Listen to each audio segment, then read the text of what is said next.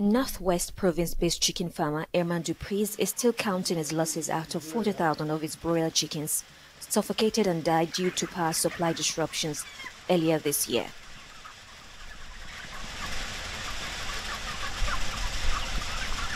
South Africa's power generation has become so inadequate that the continent's most developed economy must cope with rolling power blackouts for up to 8 to 10 hours per day.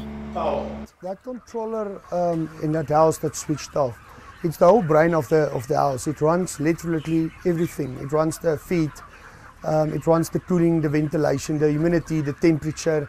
So for us as chicken farmers, we are 100% dependable on power.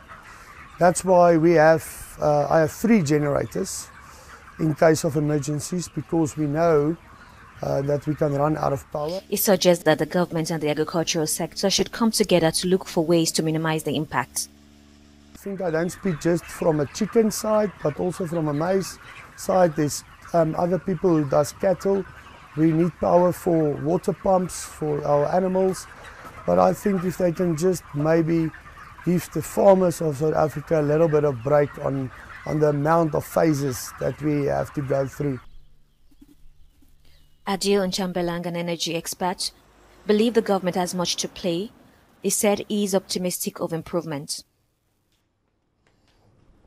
The new minister, I'm happy. His focus is now on ensuring that power stations are kept open and the lifespan of those power stations are extended.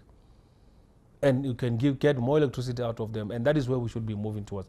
Then you will see improvement on a general scale. The economy, the GDP will improve, efficiency in terms of jobs creation, industry that has left South Africa will come back, our agricultural sector will be able to pump.